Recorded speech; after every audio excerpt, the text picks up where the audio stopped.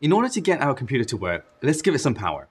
Computers have a power supply that converts electricity from your wall to something usable. There are two types of electricity: DC or direct current, which flows in one direction, and AC or alternating current, which changes directions constantly.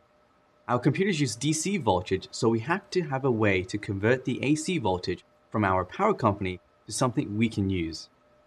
That's what our power supply does. It converts the AC we get from the wall into low voltage DC power that we can use and transmit throughout our computer. So let's talk about power supplies. I actually have one right here. Let me show you how one looks like. Take it out right here. So most power supply units have a fan, which is right in here. They also have voltage information, which is normally listed underneath or on the side, and cables like this one to power your motherboard, and a power cable. Have you ever plugged one of your devices into the wall outlet and fried your device? If you haven't, you're really lucky. After completing this lesson, hopefully you'll know how to avoid that situation. To understand electricity, let's use the example of water pipes. Our sinks have a faucet that's connected to a pressurized water tank. When we turn on the faucet, water comes out. This is sort of like how electricity works. When we plug an appliance into a wall outlet and turn it on, a flow of electricity comes out.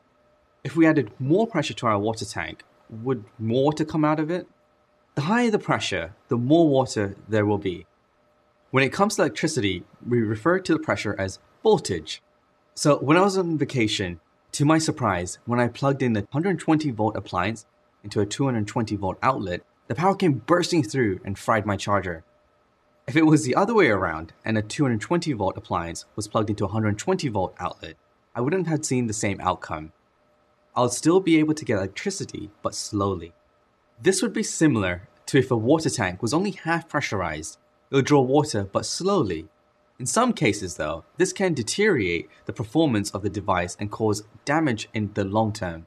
As a general rule, be sure to use the proper voltage for your electronics. We refer to the amount of electricity coming out as current or amperage, and it's measured in amps. We can think of amps as pulling electricity as opposed to voltage, which pushes electricity. Amps will pull as much electricity needed, but voltage will just give you everything. Look on the back of one of your device chargers. You might see something like 1 or 2.1A. Charging a device with 2.1 amps will actually charge your device faster because it's able to pull more current from a 2.1 amp than a 1 amp charger.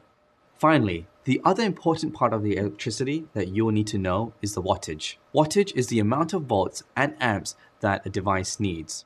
If your power supply has too low of a wattage, you won't be able to power your computer, so make sure you have enough.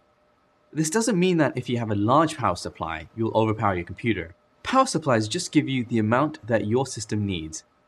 It's best to err on the side of large power supplies. You can power most basic desktops with a 500 watt power supply, but if you're doing something more demanding on your computer, like playing a high resolution video game or doing a lot of video production and rendering, you'll likely need a bigger power supply for your computer.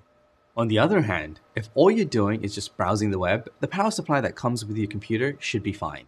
All kinds of issues are caused by a bad power supply. Sometimes the computer doesn't even turn on at all.